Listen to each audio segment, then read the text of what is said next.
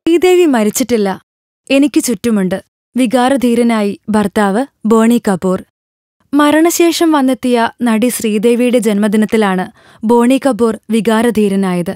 2013 രാജ്യം പത്മശ്രീ നൽകി ആദരിച്ച നടിയാണ് ശ്രീദേവി. എല്ലാ ഭാഷകളിലും അവർ പുഷ്പം പോലെ അഭിനയിച്ചു.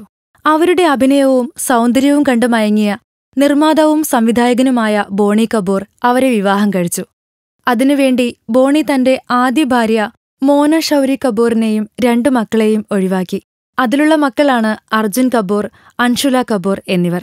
ശ്രീദേവിയിൽ 2 പെൺമക്കൾ, ജാൻവിയും ഖുഷിയും. ഒരു വിവാഹ ചടങ്ങിൽ പങ്കെടുക്കാൻ ദുബായിൽ പോയതായിരുന്നു ഈ കുടുംബം.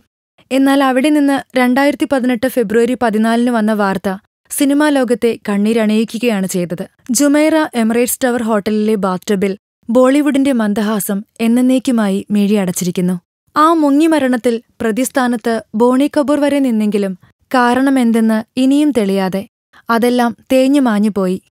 ഇപ്പോഴിതാ ബോണി തന്റെ പ്രിയതമയെക്കുറിച്ച് പറയുന്നു. ആത്മസമർപ്പണമുള്ളവളായിരുന്നു അവൾ. എന്റെ കൂടെ ജോലി ചെയ്തവരോട് എല്ലാവരോടും ബഹുമാനമുണ്ട്. എന്നാലും പറയട്ടെ, ശ്രീദേവി വേറെ ലെവലാ. ജീവിച്ചിരുന്നപ്പോൾ അവളൊരു ലെജൻഡാ. മരണശേഷവും അങ്ങനെ തുടരുന്നു. അവൾ ഇപ്പോഴും എന്റെ ചുറ്റുമുണ്ട്. അത് കഴിഞ്ഞ് ട്വിറ്ററിൽ കുറിച്ചത്: പിറന്നാൾ ആശംസകൾ ജാൻ.